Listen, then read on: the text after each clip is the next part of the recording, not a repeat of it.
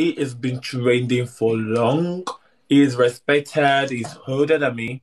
He's about 30 something years, and he has been in the industry for like 7 years. So I just came 3 years ago, 3 to 4 years ago. So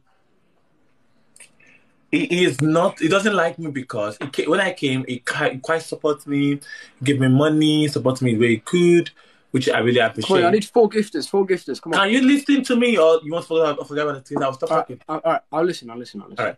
So the thing is, he has been really, he was supportive. He just gave us a couple of money, and then we'll talk on phone, we'll hang out. So as time goes on, I became a dancer from Instagram into a drag queen.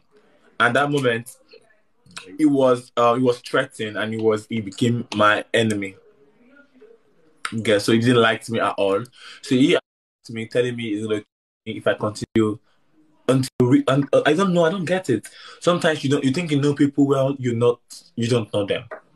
Mm. You just switch. That's just it, just switch.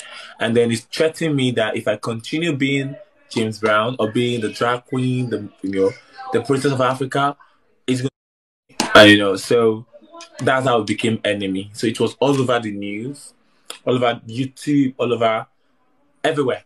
So that's how it I've became. got a question. People are saying, is Bob as rich as he claims? Or she claims? The thing is, I do not know his net worth, but I stand to believe that he has money, yes, but not as much as I think he has.